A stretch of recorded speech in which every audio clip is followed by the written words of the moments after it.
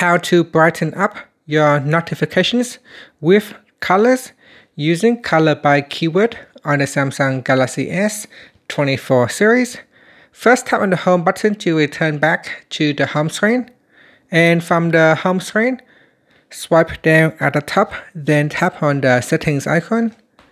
Next, in the settings page, we scroll down and then tap on notifications. After that, tap on notification pop-up style, then tap on color by keyword.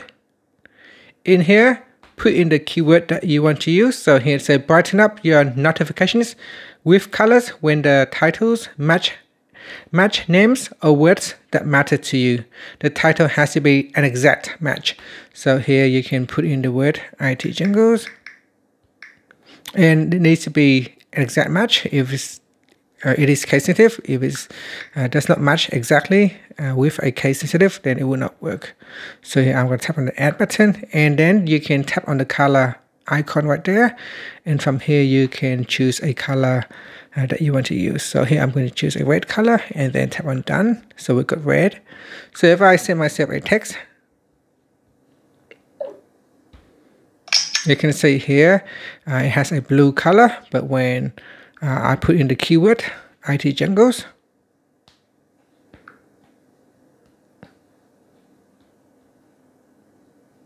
so here I'm just going to send myself a text with the keyword, and this time I use the keyword IT jingles, and it comes up as a blue color. So we have chosen red IT jingles. So I'm going to tap on the back key to make sure it saves the changes, and I'm going to put in the same keyword again. So I'll copy this and I'll send to myself. In here, it still comes up as a green color, so I'm going to check my edge lighting style. So it's got firework, color is auto, and then we're going to tap on done. And I go back in here, we look up color by keyword. So we got IT jingles as in red. So I'm just going to remove that message, and then I'll go back and I'll try again.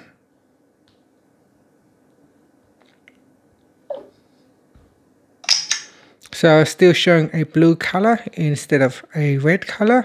So really it should show a red color instead of a blue color. So let me just try to change it to purple, and let's see what I've done wrong. Maybe I need to remove the space right there.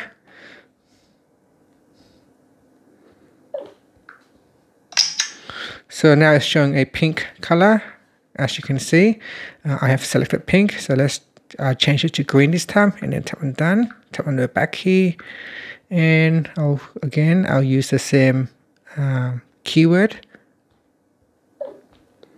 and you can see this time it shows the green lighting. So that is the color by keyword. It is a bit tricky to use because it needs to be an exact match, and it is case sensitive. And that's it. Thank you for watching this video. Please like and subscribe to my channel for more videos.